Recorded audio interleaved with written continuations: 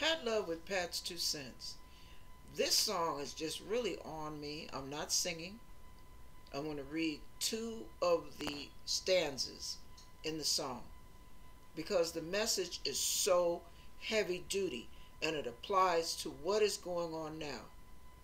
And the song is long, so I'm only doing the 2 stanzas, basically like maybe 2 or 3 sentences. But I want you to hear the message in this thing. I am so serious. This is really scary the way things are going. I want you to hear this loud and clear with your heart. This is Where is the Love? And I'm going to read from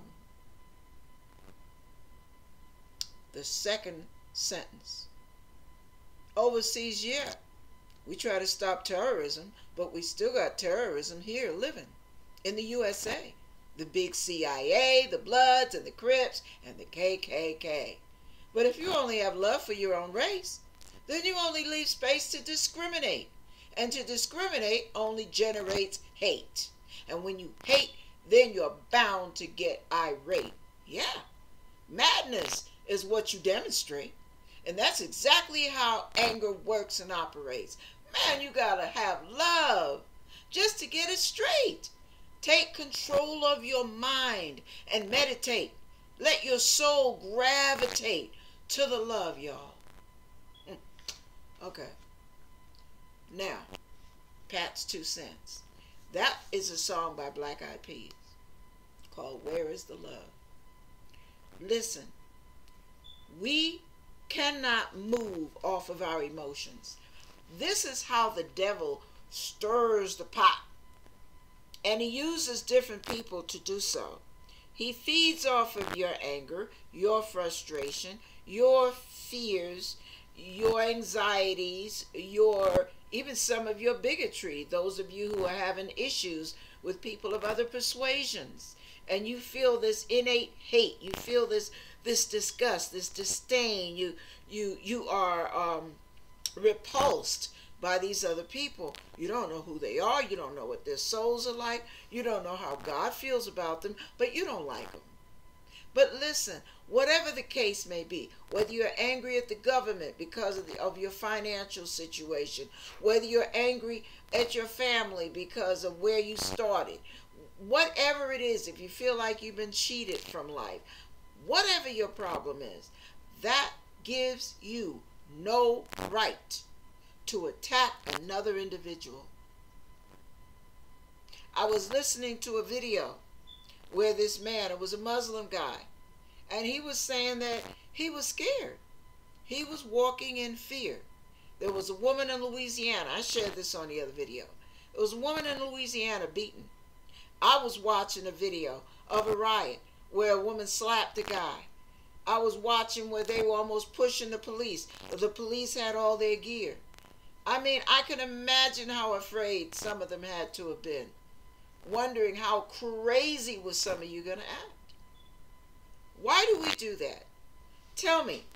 You have systems, you have governments, you have attorneys, you have teams. You saw the other groups when they demonstrated peacefully. So my question to you is, what is it going to accomplish for you to destroy? Just your inner satisfaction? I got them, buddy. Is that what it is? Is that what it all boils down to? You get mad at them, so you destroy us. Huh? Think about it. Think about what sense that makes. God says, you are to love the Lord with all your heart, soul, mind, spirit, all of that. And you are to love one another as you love yourself. Guess what? As much as some of you may not like it, some of you Christians, that includes Donald Trump. Your love has to go beyond his fallacies. Your love has to go beyond your fears and your doubts about his leadership. Your love has to go far enough for you to take time to pray for that man. You pray for him, God answers your prayer. Guess what? We all benefit, baby. Remember who's in control. You're turning to man. You're turning to the lower elements to handle the higher issues of life. Even the angels in the Bible, after Jesus was resurrected from the grave, the people came down, to see their Messiah and anoint him with oil and all that. And they found that his body was no longer in the tomb. And the angels asked a question. And I ask you the same thing with a different connotation. Why seek ye the living among the dead? You're looking in the wrong places for your solutions. You're wreaking havoc to bring peace. Hello?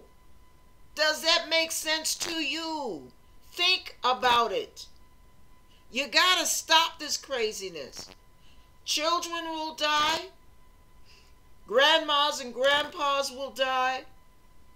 Some of you might die. And guess what? The beat goes on. And you'll be remembered for a hot minute. And you'll be like dust in the wind, baby. Everybody forgets about you because life goes on. So instead of wreaking havoc, instead of being self-destructive, instead of generating and stimulating hate, racial divisions, tensions between police and citizens, issues, violence, riots, I'm asking you to please stop. As a fellow American, I am asking my American family here in this country, please have enough class, enough brains to stop before you cross the line.